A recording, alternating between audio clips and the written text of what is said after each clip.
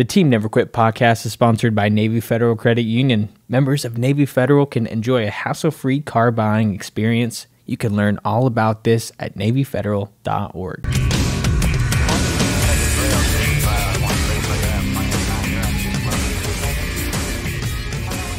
Ladies and gentlemen, welcome back to another episode of the Team Never Quit podcast. As always, thank you guys for listening, watching, viewing, and please go hit that like and subscribe button wherever you get your show. So today we are going to throw it back to an older episode of ours, a rebroadcast of one of our very good friends, Aaron Kendle, who happens to have one of the craziest, most outrageous, and kind of funny and disturbing stories all mixed into one. Just whenever you think the story is finished, it just keeps building and getting better and crazier, and you are going to want to keep into this one till the very end. I promise you that. So with that being said, let's get to it. So we're joined today by one of my best friends. He was one of my groomsmen. We go back. And vice versa. And vice versa. That's right, vice versa. Aaron Kendle. Actually, his wife was calling him by his first name yesterday, and I was like, who the hell are you talking about? She's like, Kendle. I was like, oh, I forgot his name was Aaron. Yeah, people in San Antonio. Oh, it was Aaron. It is Aaron. I actually have your last name misspelled in my phone. Still. Aaron, are you here? I think everybody does. All right. So it's, again, never quit story. But so for everybody out there, we're talking to Aaron Kendle, who is former Retired, team guy, yeah. retired team guy. He's got the sexiest half arm on the planet. Which we got to get into that story because it's literally Yeah, the like greatest one of story the- in Naval It's cool. Special It's Warfare. like one of those, Warfare. like one of those. You actually did that to yourself, and then Sounded how did you made get up. back to the house. Yeah. So one of his best stories, because like I said, we've known him forever. One of the best stories he's got is when it didn't even happen at work. Yeah, you guys need me with two hands. Gut wrenching. Yeah.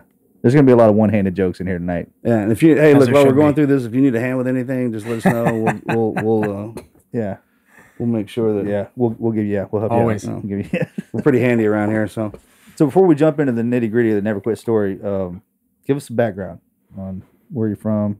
Because all right, so what we like to do is we like to put everything on relative terms, because the listeners out there, especially with the team guys, they think that team guys are kind of like born out of this certain genotype, and we like to express to our listeners that hey, we come from everywhere, every walk of life, and that every one of our stories are different.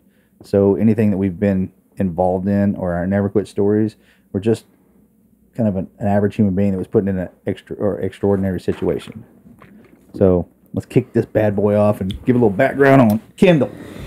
I mean, so I started working out when I was about 2 years old, training. Most people don't do that. why'd you wait so long? I was a little slow, but no, I actually think I was my childhood, everything in my life was pretty normal. I came from a military family. I've got a long history of military, from my parents, kind of in the Vietnam era, to my grandfather on both sides in World War II, to my great grandfather in World War I. So That's awesome, man. Thanks. yeah, no, I mean, Carrying the torch. American warrior class. sort of was. I mean, I guess that was, my grandfather definitely would have been a big influence on me for that. But I grew up normal, into sports. I played everything. Where are you Started from off originally? Manassas, Virginia. Yeah, nobody knows where that is. Yeah, it's just outside of D.C., a little small town. Shout out to Manassas. Manasty. My people's Manassas. Yeah. Some people might say Manassas, but no, I love it. It's growing. It's a small town back then, but it's growing now. But I was born in the Philippines. My parents were both active duty, Civic Bay Naval Base. Both in the Navy? They both were. My dad was Mom in the was a Marine JAG, Corps. right? Yeah, my dad was in the Marine Corps, joined up in Vietnam, and then ended up getting a commissioning and going over to the Navy. Was just a line officer for a number of years. But my mom, yeah, she was a JAG lawyer. I forgot about that. Yeah. She stayed in, retired as a captain. My stepdad, he's also a 20-year F-14 guy. So Oh, cool. I just, 14, huh? Yeah. Top Gunner? That's right. He went to Top Gun, actually. What's his call sign? Smoke. What's that stand for? I don't even know. Obviously- You know what? I'll have it's to ask him obviously after not this. cool. Yeah. Bill, Sounds cool. Bill, what does that stand for? but normal childhood, sports, school. I don't think I was much of a student. I mean, I just got by. My parents divorced when I was young. I think I was 7 years old. So I grew up with my dad and my brother there in Manassas.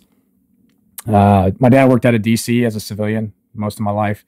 He actually worked for the JAG Corps up in Navy Washington Yard. So I grew up going to base and meeting guys and always seeing guys in uniform. But like I said, I never really had that drive. I never thought about the military being my thing. I ended up finding my niche in swimming. I was a great swimmer. I grew up top in the state of Virginia in breaststroke and stuff. But it wasn't until I graduated high school, barely. I think I graduated like a 1.2. Yeah. And my dad was old school. He always has this rule of, you know, either have a job, be going to school, or get out of the house. Obviously, I was living at home still. So I was going to community college, signed up there, figured I'd still swim community college, and then ended up transferring somewhere still. And during this time, I think I started thinking, you know, what's my backup plan? I started looking at the SEALs. I met a SEAL that worked at the Navy Washington Yard, and he gave me one of these books. I can't even remember which one it was. It talked a little bit about each Special Forces training. Commandos. Yeah, I think that was it. Yep. So I read that, and it cool. kind of piqued my interest in the SEAL thing. Obviously, I was comfortable in the water. And I was going to school, reading all these SEAL books, which immediately made me an expert at all things SEAL related. But The fuck was that? Did you hear that? Yeah. What was that? Settle down, buddy. was that him? Fucking Quado trying to come out of his belly over here. Did you get that on? He ordered the special. I don't know. That was loud. I was like, Hey, what did he get? The special? Check, please. All right. Sorry, bro. But anyway, yeah. So I was still super mature. I didn't even finish the semester before I was finally like, hey, partying with my all right, friends. so people know, man, that you're highly intelligent. Your grades obviously don't reflect what's really going on. So Yeah, I was just just at an immature point in my getting life. through it, all right. I just needed to mature, and so I dropped my classes. Was still living at home. My dad came home. Back in those days, he didn't need a password and ID to figure out everything. He knew my social, my date of birth, and he looked on. He came home that day, asked me how school was going.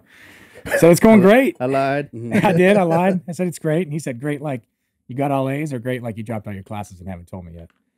So I knew I was after right So there. are you giving me an A and B option here, Yeah. or But he made it. He said, "What's next? You're about to be gone." And I said, "I'm joining the Navy." He was like, "Bullshit. You quit everything you do." And I was like, "Nope, I'm going to do it. I want to be a SEAL." So he supported me. I went, enlisted, and chose to be a medic. Waited 9 months to get in, and off to boot camp I went. I forgot you were a corpsman. Yeah. what year did you jump in? I came in 2003. Oh yeah, Nice. right at the time. Old school, back when Corps School was still at Great Lakes. It's in Right. San Antonio now. Yeah. Oh, you had to go to Corps school? Yeah. I didn't. I was a striker. Oh, were you? Yeah, I want.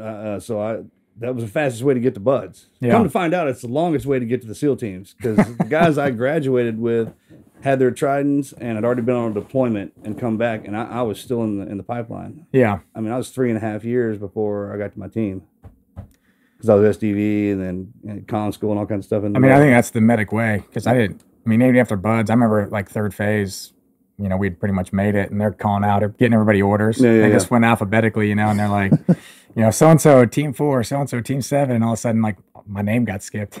I was like, I'm like, what's going on here? I'm starting to sweat. Like, dude, what happened?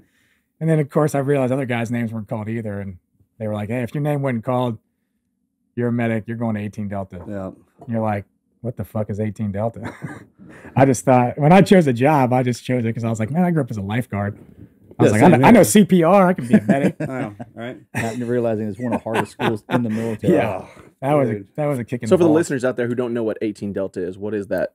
Well, I guess so 18 Delta is what the SEAL medics used to go through. Now they've started their own program now. I think they have their own medical course. So the way it works with the in the Green Berets, their source ratings are identified by letter number codes. and a letter, yeah. Yeah, number and a letter. All right. In the SEAL teams, you got your source code, which is where 5326 is. So if you see that number 5326, like on the Mustang, in the Navy, everything has a number tacked to it, right? That's your identification number. Well, SEALs is 5326, and then if you're a medic, then you're a 5326, and then 8491, right? And then if you're an SDV guy, it's 5323. So you just stack these numbers up. And the way it works with the Green Berets is as they're going through their pipeline, their selection course, right? When they make it through, so they're buds part of it, then they go to their qualification training. So if they're a medic, a comm guy, an explosive guy, officers or alphas, then you got Bravos. So 18 series denotes special forces. Yeah. Okay. And then after that, if it has an A, B, C, D behind it, that tells you what he is, what his job description is. So if they're 18 deltas, then that means that they're the medic. SEALs don't go through regular. People would ask me, I was like, I'm in the Navy, and like I was a medic. Like, oh, so you're a corpsman, you went to corps school? I was like, no, I didn't do that. I went from Bud straight to 18 Delta. And it's also, you have the PJs, the Air Force Special Forces are there, the Rangers Special Forces. Everybody goes there. It's the most high-end medical school you can go to. In the military. And it's the longest route. So when you hear that, or if you hear any Special Forces guys talking, and they're like, oh, I was SF. And they're like, well, what'd you do? And they'll say, well, I was a Golf or a Bravo or a Delta or a Charlie or something like that. Awesome. So yeah, went through Delta school. How'd you do? I passed. There you go. Got that doctorate degree. 75 and a snowflake, right? That's right. 74 and a snowflake. All right, so Delta, and then into the teams. Yep. And I got my orders. I chose to go back to the West Coast.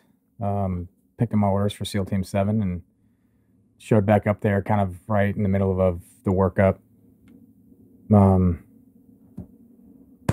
Did you get your orders out of SD muster at 18 Delta?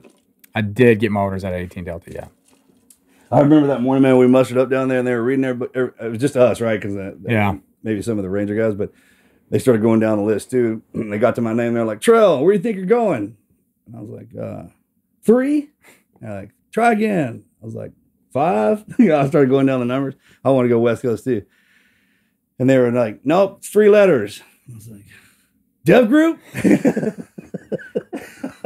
I'll be honest. I would have been happy with any orders out of there as fast as possible because I ended up getting it. I had gotten in some trouble with the law when I was on rotations. Yeah. Last month. Where'd you go do your rotation at? In Jacksonville, Florida. Okay, yeah. So I had gotten arrested down there. Right. Like 2 days before we left.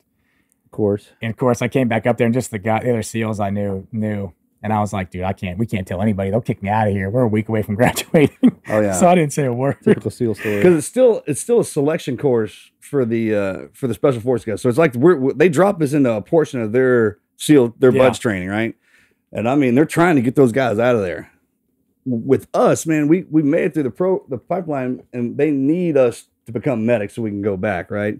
But it's still. I mean, I got my ass kicked in that class. Well, plus it's the Army. I don't think they like us anyway. Day, man. They Around like midnight, hear that knock on the door, be in there studying, and instructor's like, get out. I'd still get wet and sandy, all that stuff, man. It was a joy. Yeah, so, I mean, I did, went to SEAL Team 7. I did my first platoon there.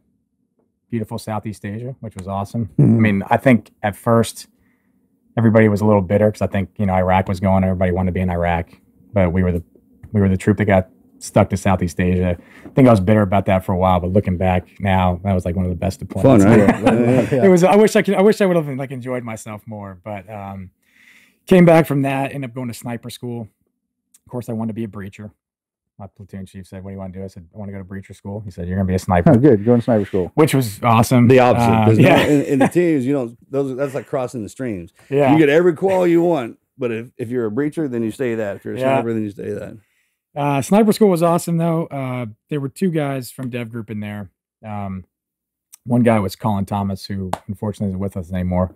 He got killed a few years later, but I mean, he was an awesome guy. And the other his sniper partner as well. I won't use names, but that was like the first time I got like a glimpse of like, where are you guys at? This looks awesome, and you guys are awesome. They treated us great, and that kind of sparked my ambition to go to Dev Group. I came back from sniper school and they were still doing augments. So when the squadrons would deploy, they would take medics and guys like that. And I was obviously a medic, which was great. So I volunteered, I got permission and got to go over there. I did a deployment with them to Afghanistan, which was amazing.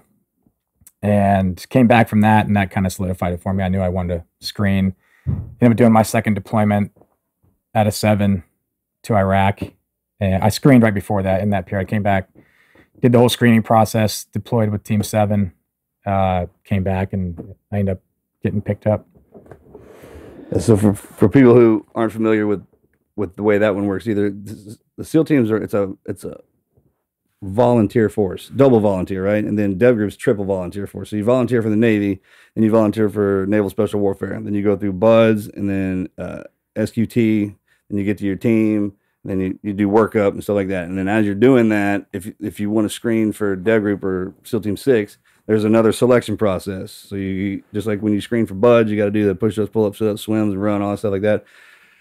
And then afterwards, there's another program called Green Team, which is it's like BUDS, right? But for team guys, and it sucks, right? Yeah, I mean, it's just a different kind of tough. It's more mental and skill. Yeah, because you're getting evaluated. If you're already a team guy, yeah. It's so the guys who do that, man, that's something. So you got over to the squadrons. Just some time over to squadrons. I'm gonna push you through this one. Yeah, I mean, a couple of deployments there, and then end up finishing my time on the West Coast. Teaching skydiving, ran the sky, gotten all things jumping there. I forgot you were doing that. And then I was the chief of the air cell on the West Coast. Handful of guys in there, and we put all the SEAL teams through the air portion of their workup, which was an awesome job. I started to go back to school there. I'm sure we're going to get into all this. Got into the nonprofit world, and yeah, we'll get back to that. So, yeah. For everyone out there, so what you've done already is you enlisted in, went through the SEAL teams. Did time on the West Coast, went over across the street to Dam Neck, did your time over there, and then now let's get into the Never Quit story about your arm. You want to go into that one, or no? That's a fun one. Let's save that till the end. I don't know. Maybe we can talk about it. Yeah, we'll talk about it. All right. Well, okay. I know which one you're going for. Yeah, let's do that one. Yeah, we've kind of already talked about it. Obviously, Morgan and I, we live together. Yeah, that's actually how I met you guys, was through a good buddy of mine going through Green Team. Met a bunch of great guys. One of my best friends being John Tummelson, JT, and was blessed to be introduced to all you guys going through, because it's tough coming from the West Coast. You know, when you come from the West Coast here, I knew a handful of guys in the East Coast, but your T-80 orders, you're living in the barracks. So it wasn't until we finished and it was like, where are we going to live? You know, JT was like, hey, Morgan's on deployment. You should just crash at his house. That's how I got the news. I was like, hey, we got a new roommate. And I was like, all right, cool. He's like, Morgan said it was cool. But obviously leading up to like one of my things, a big event in my life that kind of started some Never Quit stuff was, August 6, 2011. I was at the squadron. We were deployed. Same squadron. What's that? Same squadron as JT. Yeah, we were same squadron. We were lucky enough, and different troops. I was at an outstation down in Kandahar. These guys were one of the two troopers all together, and I can remember the night we came back in from an op, do our usual, debrief, after action reports, send everything up, have a quick cocktail, and I went to my room, and I just changed and laid down. And my team leader, I hear just banging on the door. Of course, I'm like, what? So I answer the door, and he's like, get into the jock here. It's just a small one. We walk in, on the TV is just this fiery crash, and you're just kind of like, what's going on? And then it just happened. Obviously, those guys were all on one helo, if you don't know, and the helo ended up getting shot down as they were coming in to land on an op, and we lost an entire troop. I think there's 31 guys total, 25 of ours. You're just watching it, it's kind of surreal. Like you don't even know how to react. Like It's not real. It's like watching on TV. It is like watching on TV. It's right? like watching a movie. Like you're kind of emotionless. You're like, it's in your gut. You're like, who was on that? And we knew, we knew everybody was on there. And you're looking at me. I'm looking at my teammate, and we're asking questions that we don't know the answer to, and we're just, obviously the rest of this squadron all over the world started communicating very quickly and talking. And like I said, it was terrible. So I think those emotions start to come slowly, and you just kind of don't know what to do.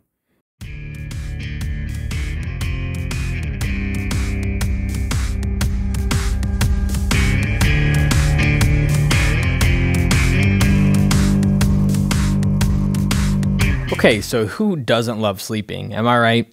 I used to dread it because I sleep really hot and I would toss and turn all night long.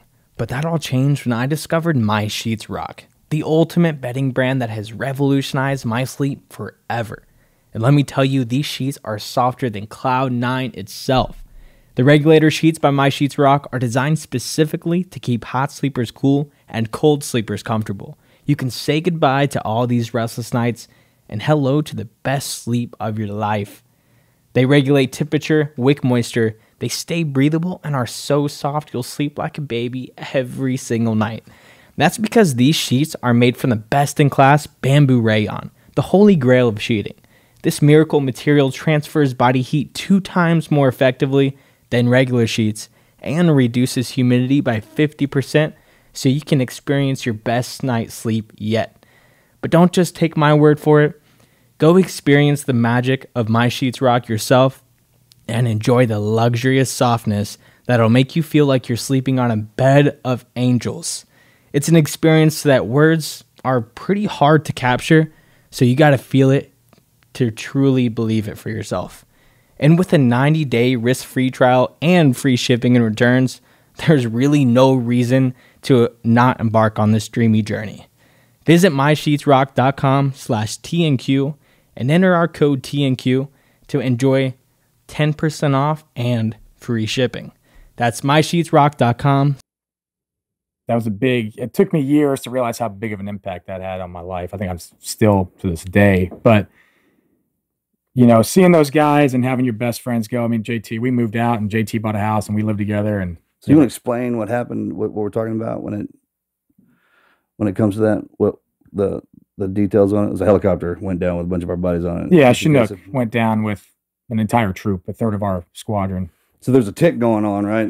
Rangers were in there. Rangers were in contact. I mean, I don't know I just know that I think some guys squirted. I think the guy we were going after, I think they saw him leave and they knew where he's going. And so our guys launched to kind of come in for backup and go for it. And they were just set up ready.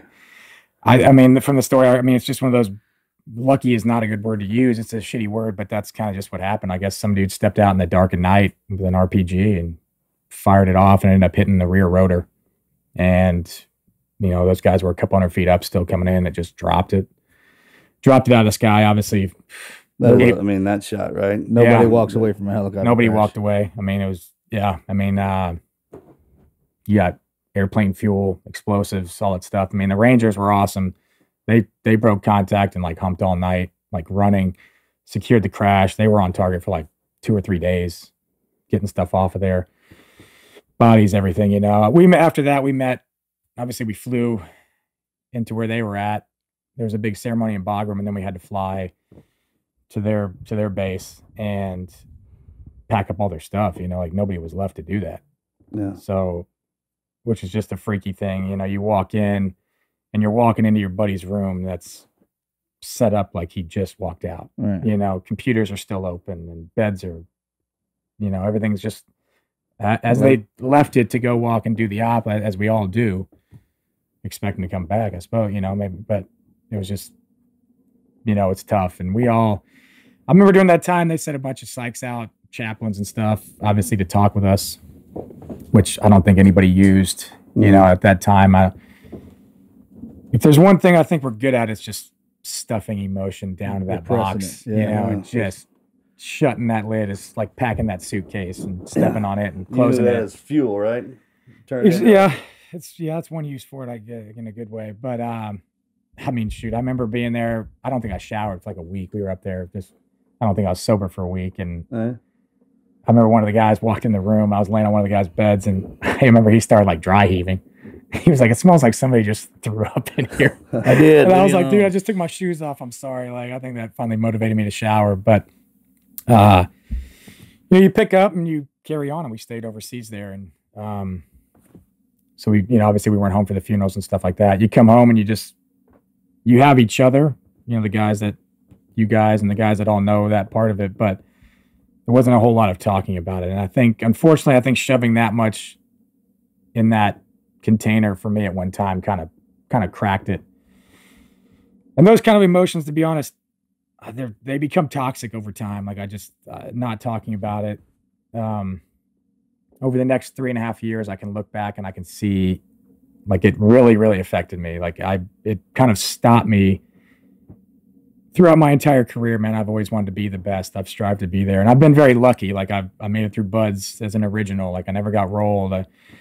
Luckily didn't get injured. I went to dev group, same thing. A lot of guys didn't make it. I made it. Like I was very blessed, but I also never dealt with a lot of adversity. I know it sounds weird because we go through buds and that sucks and you deal with that, but like pain and suffering I can deal with. You know, you get good at putting them down. I think maybe that's what unites us all is we're good at pain and suffering. We'll just tuck that away and keep trucking.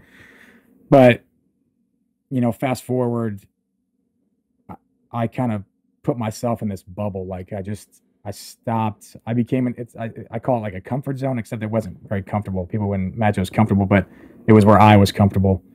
And unfortunately, I wasn't comfortable getting outside of there. And I mean, one of the things we do as team guys is better ourselves constantly. And I kind of stopped doing that. I mean, I was back home. I mean, I could count on my old two hands. I could count on them. Back when you had two hands? Back when I had two hands, I could count on them like the amount of days like I was sober probably, you know, like I would get off work and I would just drink. That was my coping method. And luckily I met my wife during this time, which, you know, she's a savior. It helped a little bit, but I still was I couldn't get out of it. You know, it's hard to talk about weakness and stuff like that in this place I was. And obviously it's amazing that I stuck around that long, but it got to the point that it affected my job and my performance. And, you know, kind of like I'm a big baseball fan, like Major League Baseball, they came to me and said, you ain't cutting it, you know, which is the reality. Yeah. We deal with people's lives and in my mind, you know, it was time for me to step back and step down and reorganize myself. And that was a huge blow to me. For the first time was like real failure. You know, I feel like I failed my teammates. I failed myself. I just never been in that part, and I didn't know where to go. It's a very humbling experience. Sure. And I've been humbled, but not like that. There's no bottom to that. You just keep falling. You're right. And luckily, in this couple weeks after when I'm getting ready to, you know, head back to the West Coast and get on with it, my commanding officer at the time was an awesome guy, and he pulled me into the office and he kind of just gave me some words. It's like, dude, this isn't the end all be all here, man. There's a lot more to this life, and you need to make sure that, you know, you figure out what it is and square it away. And that was a big eye opener for me. And so for me, it was a great transition. My wife was pregnant.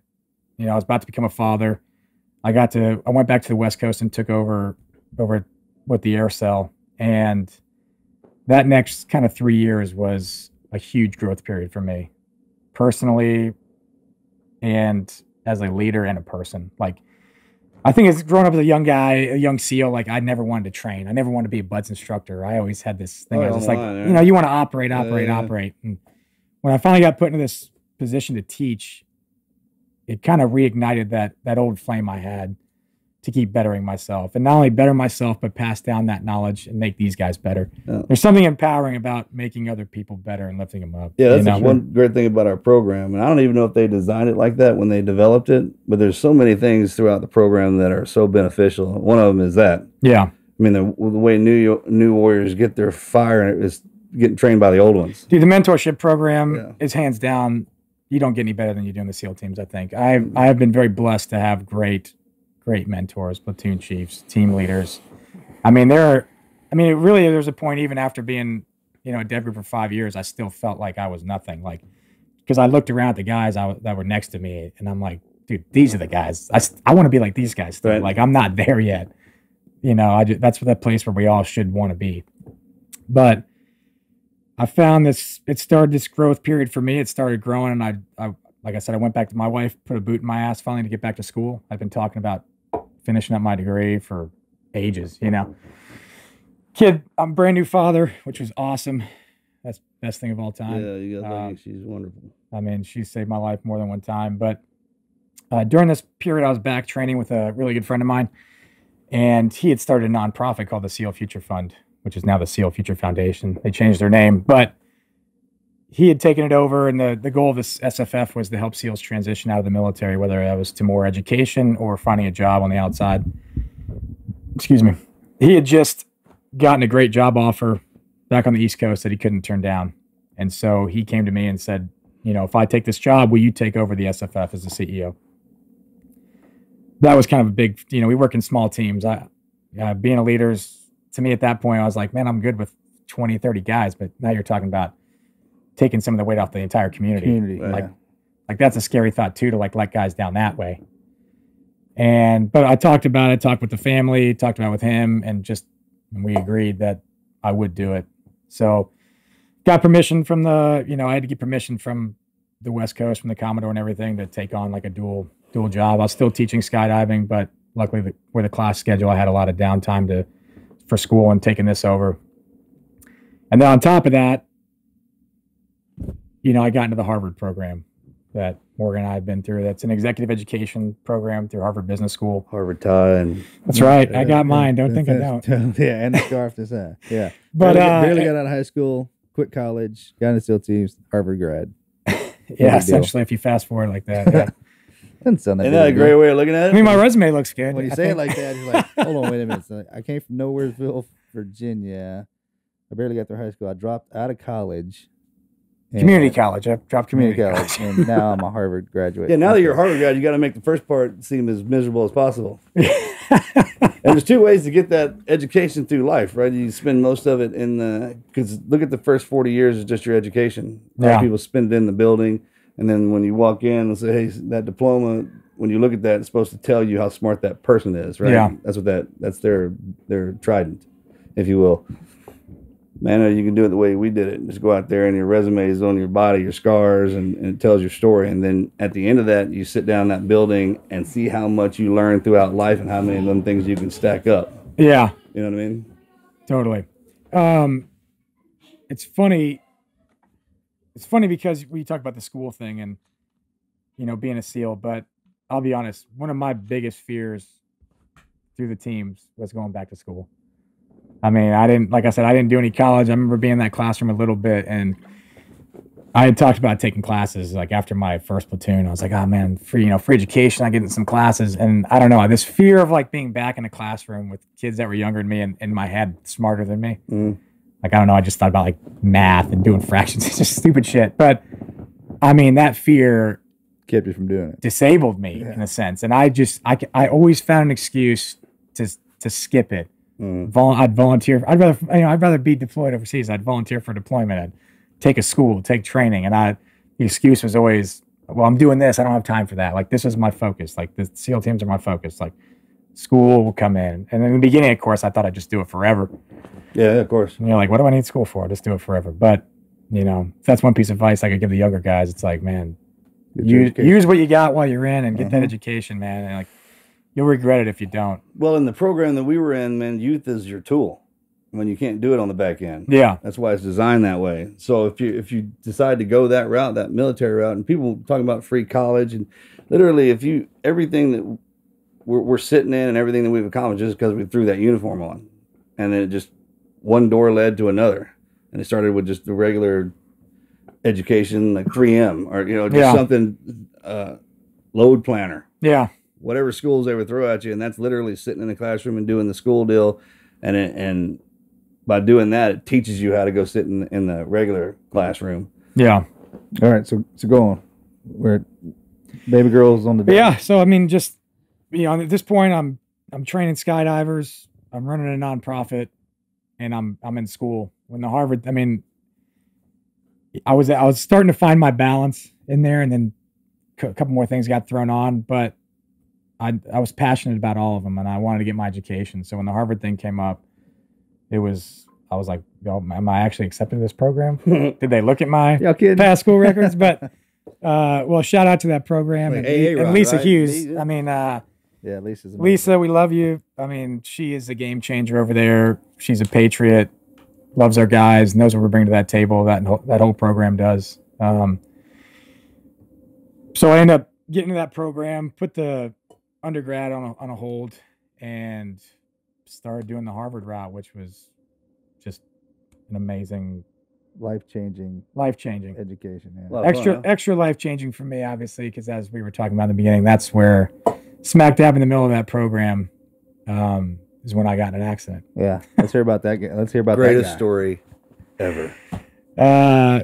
Yeah, so, geez, I guess that story starts off. Paint the picture and the mood. Should we put some Yeah, I mean, music on? I don't know what kind of music you Draw the use. curtains. I mean, It'd be hard because it's comical, but I every year after Thanksgiving I'd go out to a ranch out here in Texas with a couple guys, a couple of teammates that were out now, and we'd do some sniper work with guys just for fun. End up becoming a bunch of good friends of ours. So I think this was like the third year come out to do it.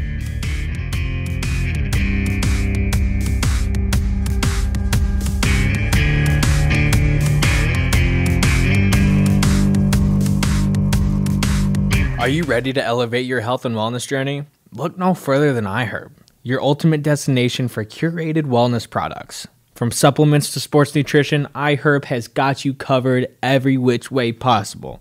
Personally, I can't recommend iHerb enough. Their commitment to quality and transparency is unmatched in the industry. They go above and beyond to ensure that everything that's inside of the bottle is exactly what it's supposed to be. It's a brand that I truly rely on for all of my health and wellness needs. Now let's talk sports nutrition. With so many options out there, it can be kind of overwhelming to find products that truly deliver. And that's where iHerb comes into play. Their nutrition collection is truly top tier. We're talking everything from multivitamins to L-glutamine to stimulants, snack bars, creatine, electrolytes, and so many more options.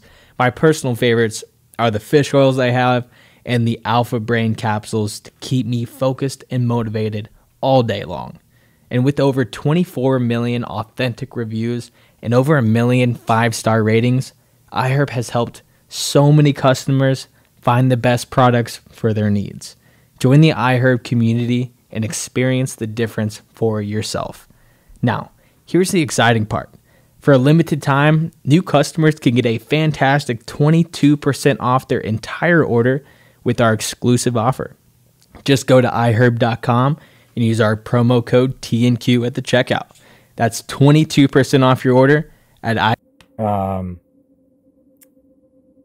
It was a Tuesday morning. I think it was the 28th. We're getting up in the morning. Feeders go off or whatever. You know, these guys are just sitting in stands and shooting. I'm getting up and I'm driving down to the bunkhouse where all our gear was just to grab my stuff and come back up. And I mean, I think I was about I don't know. The story kind of changes. I think I was about a mile away, but I was in a curve and ended up losing control and just rolling that. It was a side by side. I don't know what that was, but That's your belly again? nah. Down, boy. It's the dog, Draco, because they're gone. Oh, that's gonna go on for a while. Quiet. I think it's because there's other dogs here that he doesn't know. Give me a second. I can go let him out. Do we let them out? So we My can- dog doesn't bark when I leave. Yeah, probably be You good. know what? I'm gonna text Leslie and see if she can let him out. didn't you used to get in trouble for Gus? He'd sit out in the front yard all day. Yeah, somebody took him. One of my neighbors took him. She's like, I just felt so sorry for him. I had to take him. Like he was barking and what you know, Dale. You were living with me when that happened. Yeah. I just thought he was gonna lose his voice. He was crying for you. Lose his voice. I'm like, bitch, you steal my dog? She's like cuddling with him. Yeah, actually, He's got like a wig on. Gus is wearing like a wig at the I muzzled him for a while, so he wouldn't. He's then that's after that. I was like, all right, buddy, I'll board you. So I'd take him. Man, that was a pricey Boarding's expensive. couple of weeks. Yeah, they loved him at that little school I sent him to. All right, well, let's. All right, go. You should be good. Yeah, so morning of the 28th, Tuesday morning, like I said, get up at 5 something in the morning, head down to the bunkhouse, get our stuff, and I end up rolling a side by side. And How'd you do that? honestly, I mean, I wasn't hauling ass, but obviously speed was a little bit of a factor. But I was just trying to get down there, and I was in a curve, dirt, gravel path, thin path too. So like I couldn't counter and drive off the path. I would have crashed into a tree. So I just, once that ass end started to lose traction, I just started pumping the brakes and trying to lean in. And you know that point in your head because you could feel it in your equilibrium when that back tire just dug in and it just hit that point. And I said, I'm going over. And obviously, it's a new vehicle. I didn't know where the no door, you know, and I didn't know where the handles were, but I just gripped that steering wheel as tight as I could. And when it hit on its side, it jarred me to the ground. But I just had a little scratch on my forehead, scratch on my ankle. But essentially, as I slid a couple feet, I was doing like a side plank to keep my face from just getting destroyed. So I had my weight on my forearm, and I saw my arm snap. Like, I'm looking down at my, obviously adrenaline's pumping, but I see my wrist and my elbow get closer together. And I'm like, shit, I just broke my arm. So I stopped. Well, I stopped, and, you know, you do a quick mental checklist, and I'm like, whew, like, broken arm, that's fine. I've broken my arm before. Like, this is easy. Like, and I just stood up. And when I stood up, I mean, my hand, it was still attached, but only because of, like, piece of skin. The skin on the top that hadn't got eroded away. Right. I mean, flesh and bone were gone, and my hand was hanging like a fishing pole. Oh, God. And I mean, blood everywhere at this point, and I'm looking, and I mean, I remember yelling to myself. I was like, out loud, I was just like, fuck. Like, it wasn't, that connection hadn't hit yet. Like, in my head, I was okay. Yeah. But I'm looking at this, and I'm like, this is a game changer. Like, awesome, this isn't like I'm just going to limp back up there. Like, shit's got to happen. But life has changed. Yeah. I mean, you know, fucking Murphy's Law. You know, if it can't happen, it will happen at the worst possible time for us. So, you know, I'm by myself. My phone has been flung out of the vehicle. I mean, I knew where it was, thank God. But you probably know where. Luckily, shout out to my brother Hannaford Jones, Charro. He gave me this Jack Daniels belt years ago, this soft leather belt. It's kind of a weird story there if I back up. The day I was leaving for that trip, had all my stuff packed, my wife and daughter at home. I already got the Uber. The Uber's like parked outside, and I'm like, my belt was on the banister of our stairs like the night before. And I go to grab it, and it's not there. And I'm like, Mindy, I'm like, where's my belt? Because I know she gets in these cleaning modes. Yeah. The tornado comes through, and of course, she doesn't even know where she puts stuff. She cleans so much. And so I'm like, where's the belt? And she's like, I don't know, just get another belt. And it, like, for some reason, whatever, the Almighty was looking out for me. Like, I kind of got angry. I was like, where's my effing belt? You know, I'm like, I need that belt. She's like, why? I'm like, because I love it. You know, just get it for me. So luckily she found it. I put that belt on out the door. Fast forward to this point, I'm wearing this belt, thank God, because I'm telling you, the other belts I had, stiff leather, they would not have worked. This was like a soft leather belt.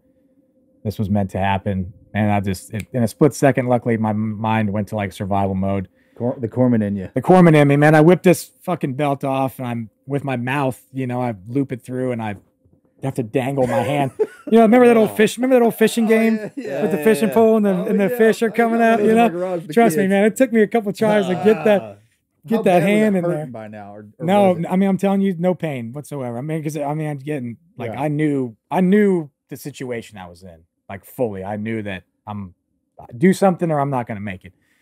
So I get my hand in there. I whip this thing up. I pull this thing as tight as I can, and of course, the first thing I do is like start running.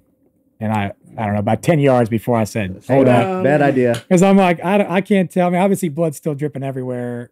I can't tell. I mean, I'm hoping I stopped the bleeding. I stopped as best I could, but there's still blood. So I ended up having to like do an extra wrap and bite this thing. Like, I put this belt in my mouth to bite it and keep it tight. And then I have to pick my hand up with my other hand because my hand is swinging like a freaking.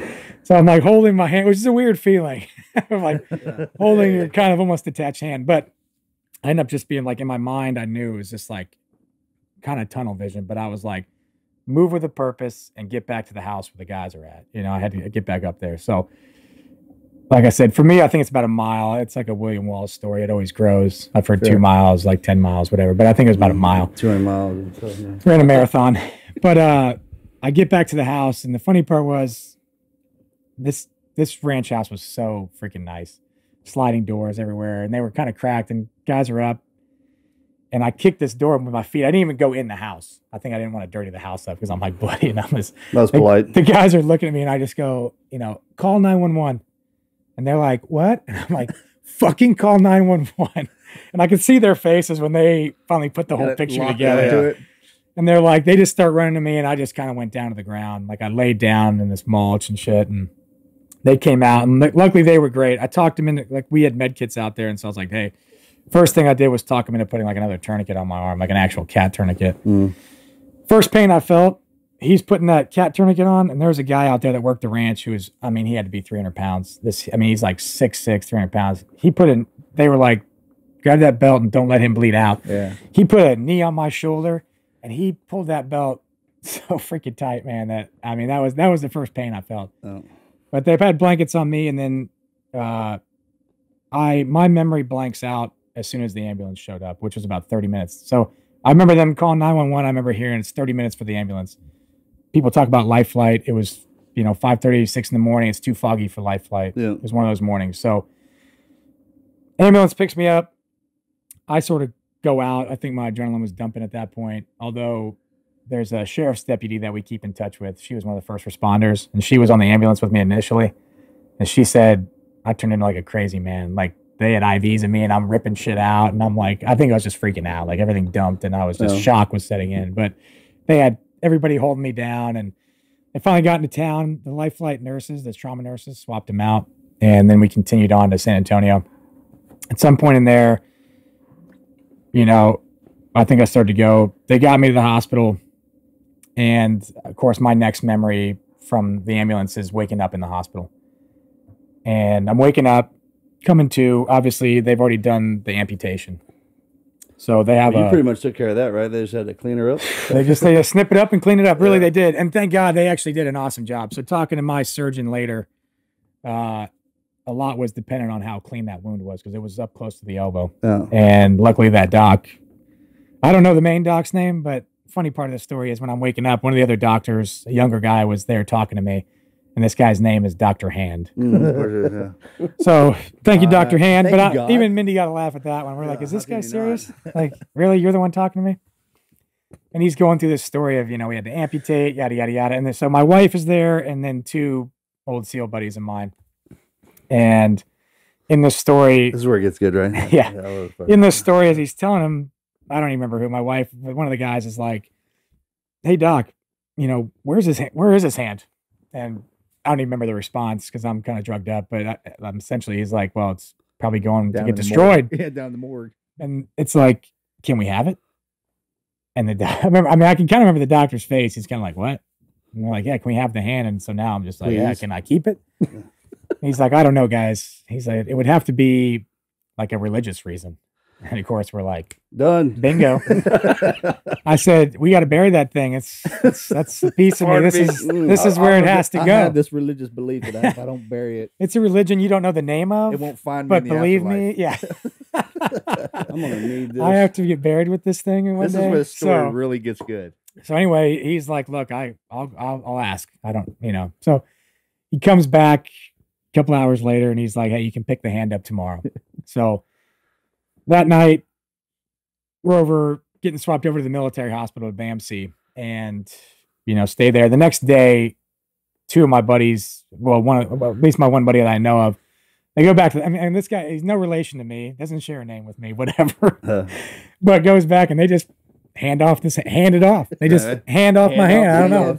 Allow myself to introduce myself. My hand. Yeah. They hand off the hand to my buddy. And so, everybody at this point, like more SEALs have flown in, good buddies of mine. Everybody's flying in to make sure I'm okay. And so they're like, well, what do we do with the hand? They're all staying like a Spring Hill Suites Marriott or something like that, So they stick it in the freezer. It's a natural the course, bar at the hotel room. In the hotel room. So there's a bunch of guys in the hotel. This guy puts it in the freezer. This is where you can't make this stuff. Comes back to the hospital. And so this goes on. The hospital was great. I know, talking about never quit story, you think like losing this hand, it's devastating. The chance to ever really feel bad about the hand never came up. Right. It's funny because you guys visited and you saw the staff. I spent about 2 weeks in like this 4 West, and that staff there is amazing, and they freaking loved us. Right. We had a party going on. They finally gave me my own room because they're like, "There's too many people here. You're bothering everybody else." No, we're not. But the hand jokes were flying. Right. There's just, I think even the nurses were just like, they're like, I don't think this is how you're supposed to talk to people who just got injured. Yes, it is. Absolutely. But there's no other way to do it in our community because you just, everything's comical, but it's also, I'm like, the first thing I did was like, hey, I'm alive. I get to go home and I get to see my wife. I get to see my daughter. I carry on no matter what. And so originally they were telling me, hey, I had more bone than I had skin and muscle to cover it up.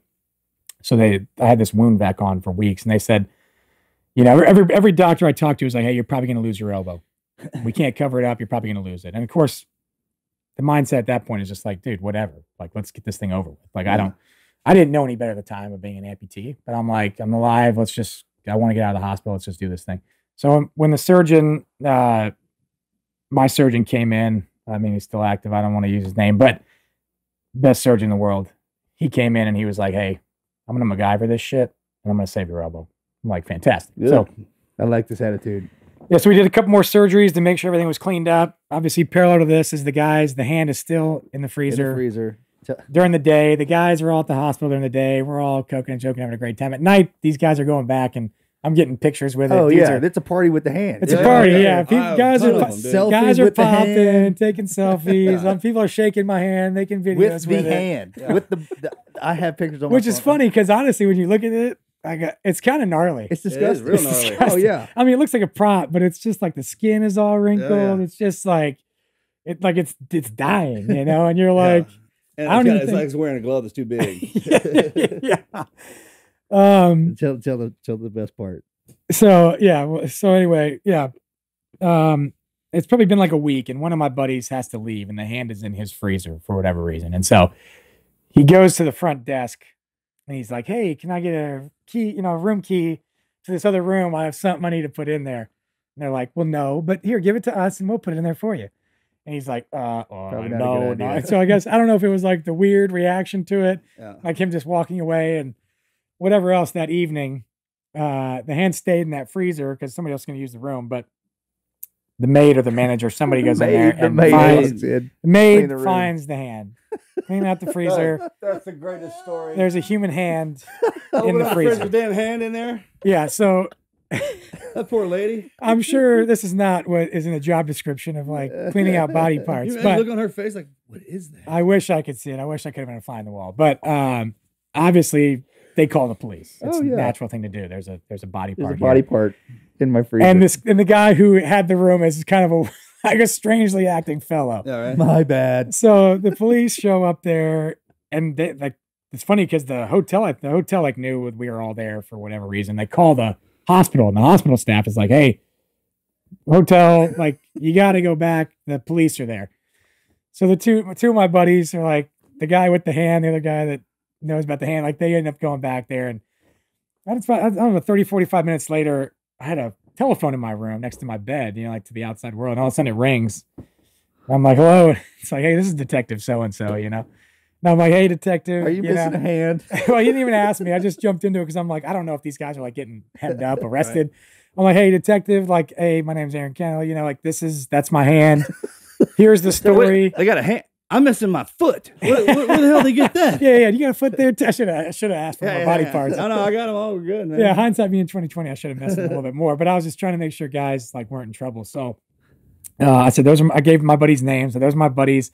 I don't know. You can come test me, whatever. Those are my fingerprints. If they're still there. I'm sure you can take DNA. But I mean, he was like, hey, it's all good. We just needed to make sure this wasn't a homicide, So it's all good. So at that point, obviously, now it's weird that there's a body part in the hotel. And so the next question is like, well, what do we do with it now? It can't stay here. So the next logical answer became, well, let's take it to a taxidermist. So obviously back out towards Kerrville where we did all the hunting. And we got plenty of taxidermists. Yeah, plenty of taxidermists and guys that the guys knew. So they bring it back there. And I wish I knew who they would. I'd give them a shout out. They did an awesome job. And I think they put it to the front of the line, being as they were like, "Hey, we don't get to work on human stuff, human hands. We don't get to do a lot of humans here." He was just like looking at that thing, going, I think they were excited for it, but either way, so hand goes the taxidermist, and they asked me like, "What do you want?" And so the initial plan that I wanted, shoulder mount.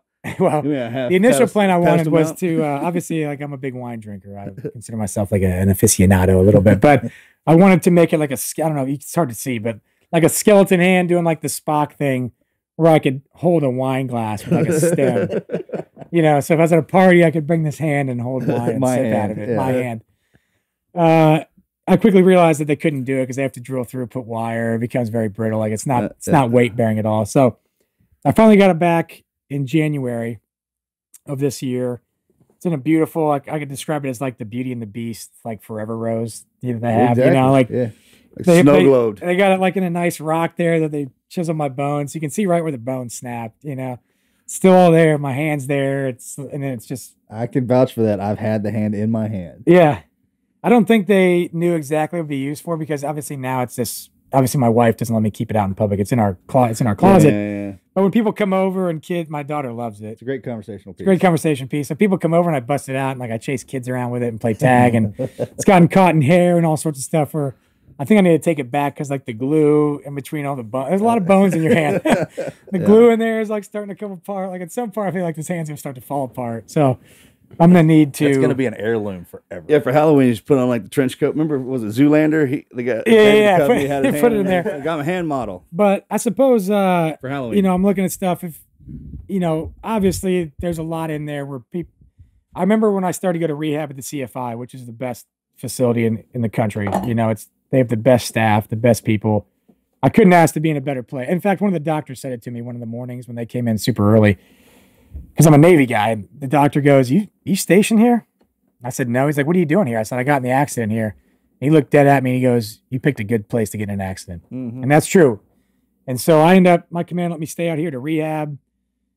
Just fantastic. But I remember my surgeon, a couple other people were like, man, I can't wait for you to get over to the CFI because there are people that accidents happen to and their attitude, you know, like they feel like they're in despair, like this thing happened to them and it affects them. Luckily, you know, looking back on my life and all the downside to it was perspective, you know, like I said, my perspective was, I'm alive and my plan is to get back as best as I can be. You know, I tell people like I had a plan A. My plan A was to live my life with two hands, man. Like I love that left hand. We've been through a lot of shit together. Right? But literally. Plan A is no longer possible. So you can sit there and you can dwell on how great plan A would have been. It would have been great. Trust me, I have great plans. But, you know, now it's time to move on to plan B. I didn't have a plan B, but I created one. And if plan B doesn't work, I'm going to create a plan C. But, you know, I went in there every day with the attitude of making myself better. And there's great people over there. But they were excited for my attitude to come over there and hopefully become infectious and work hard and get back. Like this accident doesn't define me. You know, in fact, people all the time like, oh, man, how is it? I'm like, well, it ain't that bad. I mean, I can do pretty much. I'm sure there's going to be obstacles in life that are going to come. This is just part of it. There's obstacles with two hands that are going to come, but there's just ways. Now my way is just figuring out how to do it as best I can. I always joke because people go, where's your prosthetic? I mean, I've had a prosthetic for a year and a half. I remember going in to see my prosthetist at the CFI, and he was like, hey, have you been using your hand? What's it called? Prosthetist, yeah. Good articulation. Not to be confused. Well, he does do hand jobs, though. He does do hand jobs. But he was, I remember I hadn't seen him in like 6 months, and he's like, hey, you been wearing the prosthetic? And I was like, don't you have the prosthetic? He was like, oh boy. He's like, so you haven't worn it one time, have you? I'm like, well, I haven't. But it's only because I've just figured out ways around it, and it's becomes more of a pain to get it on and try to do it than just doing it. You get around great. Well, I appreciate that. I mean, you know, I hadn't even seen anything you can't do. Yeah, that's the best part about having team guys, man. When cut your steak. When we do get injured, it's just like the overall mentality is. But first, like, hey man, you put something on there and making me even faster, stronger, kind of turn me into a cyborg. Yeah. But because we got a couple buddies that went to college with one guy, with Trey Wood. Trey. God dang, that guy, he like you. I mean, he wouldn't even know he didn't have football, baseball. Lifted, he would bench over 300 pounds. Yeah. I woke up this morning and Kendle was outside in the barn rowing. Yeah. And then doing planks. Yeah, I don't do that, and I'm it's complete. It's something, brother. Yeah, my wife told me it's time to lose some weight, so I had to get out there. No, just kidding. But I mean, and a shout out to my wife and my daughter. You know, they've been behind me, and that's one of the biggest things too. Is when I got out of that hospital, I mean, they're like, "Don't move your arm." I got staples in. I mean, my daughter doesn't realize that I'm injured. You know, when I walked in that door, it's dad time again. Right. Like, and that was I mean, there's no more motivating factor than that right there to like be the father that you were or want to be, you know, and the husband you want to be. And so you know, when I came back, every time I'd see him in rehab, I'd be like, I'm lifting my arm over my head. And they're like, whoa, whoa, whoa. And I'm like, trust me, I'm not going to injure myself. I know the difference there, but I'm going to push myself every day to get back to normal. Like, I know that you have a timeline, but I have a timeline too. And I know that I can do better than what you're telling me. But man, just being in that place every day. I mean, forget the SEALs. There was a civilian lady in there that she had to be on here. She was like a sheriff's deputy, and she woke up one morning in writhing pain, and they called an ambulance. And when she woke up at the hospital, they amputated all 4 of her limbs. She had some virus that was killing her, and they amputated all 4. And I see her there every day at rehab. Above and below joints, or I think mostly below, but don't quote me on that. But she's getting prosthetics. But I've seen her in a chair with her dog, and she is at that rehab center every freaking day, man. And I'm just like, now we need to get her on the show, dude. I'm telling you, I mean, that's the kind of, you look at that and you're like, I always make the analogy. You've seen what is it, Half Baked? Yeah. You know, when Bob Saget's, he goes to AA and whatever, and he's talking about smoking weed and being addicted to weed, and Bob Saget stands up and he's like, I don't want to, you know, he's like, you ever suck dick for coke? You know, he's like, that's not a joke. Like, that's kind of how I, like, when people ask me, like, oh man, it's so terrible. I'm like, dude, it's the hand. Like, I've run marathons with these guys. I did a marathon with a bunch of other amputees, and you know, these guys are like, F you, Kendle. He's got 2 legs. Forget about this guy. Like, you know, right. It's not a thing. That's why, you know, my mindset is just, it's not there. I mean, it's not there, but I mean, it's just, everything is normal. And I just, every day is just better than it was before. And sure. Honestly, awesome. It's a challenge now. I try to outperform people. You know, it's fun to do stuff, and people are like, oh shit, you know, where's your hands? Like, fuck. Anybody can do that with 2 hands. Try to do it with 1.5. That's right. I had a buddy of mine here recently, one of the Green Berets who pulled me off the mountain. Yeah. He loves riding motorcycles, and he's a little bit older, but he was in a crash recently, and he got paralyzed from the waist down. And I went to see him the other day, and with anything, he was kind of down on himself. I was like, hey man, let's just put this in perspective, all right? And I was like, you got a new set of wheels here. How much time you spend on that motorcycle? Then when you're at home, you're sitting down. I was like, man, now you got permanent wheels. You love to ride anyways, man. You soup this thing up. There's not, and then the in between stuff, man, that just draws you closer to your family, right? I mean, yeah. It's okay to, a lot of times with guys like us, it's that pride that we can't fulfill our duties, but man, that's just you thinking about that. Just, yeah. I mean, life's funny that way, man. I mean, like we joked before we started this, you know, obviously I live in Texas here now, and I love it.